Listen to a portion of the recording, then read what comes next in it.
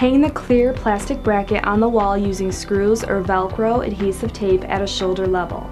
Remove the box of pouches from the outside protective box and hang it on the wall by inserting it through the wall bracket.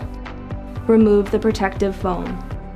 Insert 2 fingers of the non-dominant hand in the fold at the upper part of the pouch and pull out gently to open it. Insert the stethoscope into the pouch using your dominant hand and let it flow down all the way. Pull out and up to remove the pouch and stethoscope in it.